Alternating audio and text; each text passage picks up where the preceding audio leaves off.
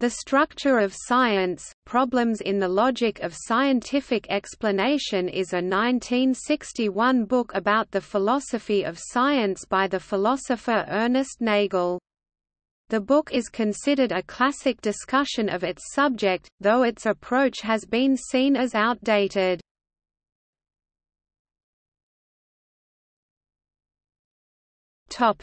Summary. Nagel discusses branches of science such as physics. Publication history. The Structure of Science was first published by Harcourt, Brace and World in 1961. It was reprinted in 1979 by Hackett Publishing Company.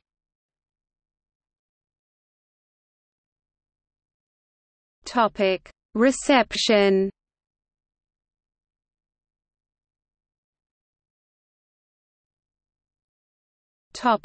Mainstream media.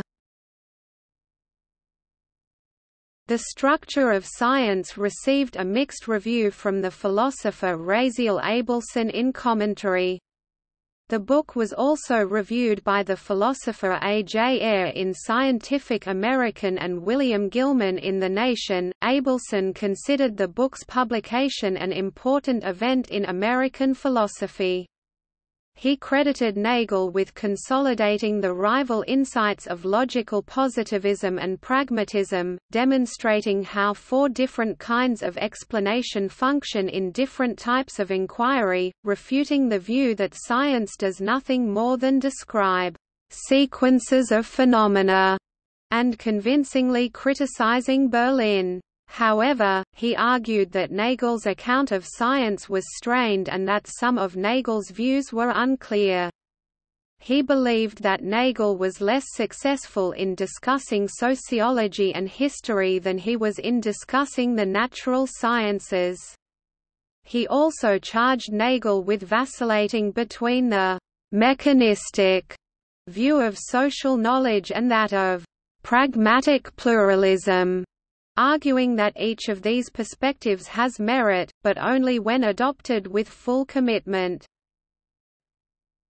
Scientific and academic journals. The Structure of Science was reviewed by G. B. Keane in Philosophy and the philosopher Paul Feyerabend in the British Journal for the Philosophy of Science.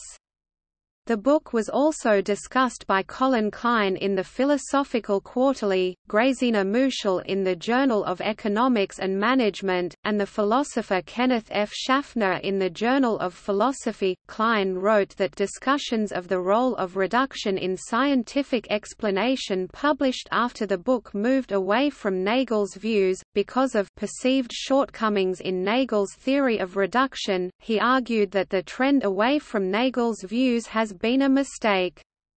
In his view, while Nagel's account of reduction has a number of flaws, Nagel's account of intertheoretic connection is largely correct. Muschel wrote that the book is a source of inspiring conclusions and is regarded as one of the fundamental works on the contemporary methodology of science. She added that Nagel's conception of scientific theories is considered classical and as such worth of detailed analysis, and that Nagel's position left numerous open questions that were further developed by other authors, and concluded that The Structure of Science is still a valuable reading for junior research workers in economics who wish to reinforce their knowledge. Schaffner noted that Nagel's theory is based on the reduction of classical thermodynamics to statistical mechanics, and that criticisms of his theory are based on the application of the reductionist mode of thinking to genetics, statistics,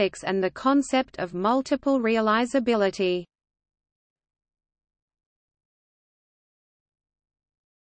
Topic: Evaluations in books. The philosopher Adolf Grunbaum criticized Nagel for misinterpreting the philosopher of science Henry Poincare in Philosophical Problems of Space and Time 1973. The philosopher Douglas Hofstadter described Nagel's book as a classic in the philosophy of science in Gödel, Escher, Bach 1979. He praised it for Nagel's discussions of reductionism and holism and teleological and non-teleological explanations. The historian Peter Gay praised The Structure of Science as an important book and a clear exposition of positivism in style in history 1974. He credited Nagel with refuting opposing points of view. Gay wrote in Reading Freud 1990 that The Structure of Science is a book on which many of us grew up, and that it remains valuable. He noted that while Nagel was no Freudian, the closing sentence of The Structure of Science paraphrases the famous last paragraph of Sigmund Freud's The Future of an Illusion 1927. The philosopher Roger Scruton praised Nagel's discussion of the dispute over the nature of theories and theoretical terms in Modern Philosophy, An Introduction and Survey 1994. The philosopher Isaac Levi described The Structure of Science as a well-known classic in its field in the Cambridge Dictionary of Philosophy 1999. The philosopher Michael Ruse described The Structure of Science as Nagel's definitive work in the Oxford Companion to Philosophy 2005. However, he maintained that Thomas S. Kuhn's The Structure of Scientific Revolutions 1962 discredited Nagel's approach to the philosophy of science.